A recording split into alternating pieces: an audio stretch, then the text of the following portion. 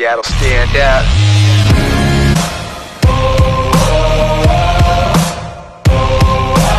Welcome back to NW Sportscast, and today we're doing our full show. So let's kick things off with our winners of the week. Yes. And for me personally, I have the Arizona Cardinals as my winner, beating the Seahawks. I mean, that's a big win, so they're definitely my winner. Kyler Murray outplayed Wilson, so they're my winner of the week. How about you, Levi? Well, for my winner, I'm going to go with the Indiana College. As you can see, our reaction, Indiana football team. Indiana Hoosiers. You can see our reaction to that game, a game-ending play, beat Man, Penn that's State, crazy. huge comeback. What a game. I mean, yeah, there's no way I couldn't put the Indiana Hoosiers. Was that a touchdown? Was that a touchdown? That reach?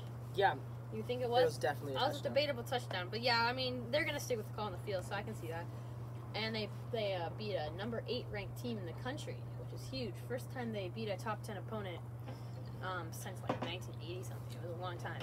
All right. My winner is one of the Rays players, a nobody that you've never heard of, named Brett Phillips, that you might have heard of now.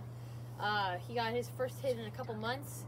He just got brought up just for defense, and you know, he got up to the plate and hit a game winner. They're down, though. Game walk-off. They got one tonight, though. They got to win tonight if they're still alive, but without him, and the series He's would be better over play already. Phillips So, yeah, good for Brett Phillips.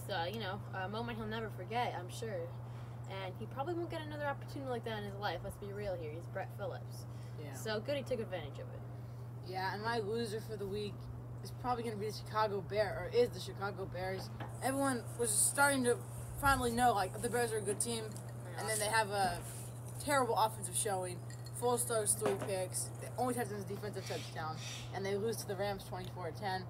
Bears are not who we thought they were. I mean, maybe who he thought they were, Yeah, but exactly not who who I we thought thought they the were. rest of America. So, yeah, the Bears are my loser for sure. My loser is the Dallas Cowboys. I don't think I have to say anything else. Moving on.